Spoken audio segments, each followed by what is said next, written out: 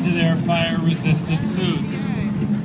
This is a very painstaking process done by sober people because we actually don't want to hurt anyone. But we do want to shoot you in the face with fire, because that's cool.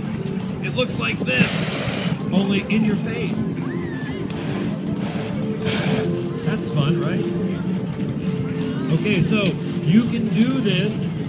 You have to have natural clothing on, natural fibers, full-toed shoes, no sandals or Crocs or bare feet, hippie. No shirt cocking. We don't allow shirt cockers on this ride. Sorry. No shirt cunting either. That's just as bad. I don't care what people say. Yeah, so get in line. Talk to our sign-up volunteer over there. Get your name on the list. And if you're sober, or can convince us that you're sober, we'll let you play with our fire game.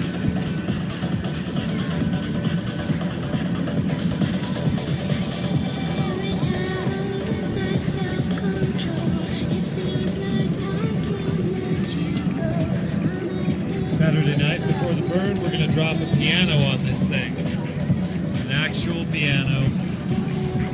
And if you come by with a wrench, you can run in here and take whatever you can pull off. So you can start your very own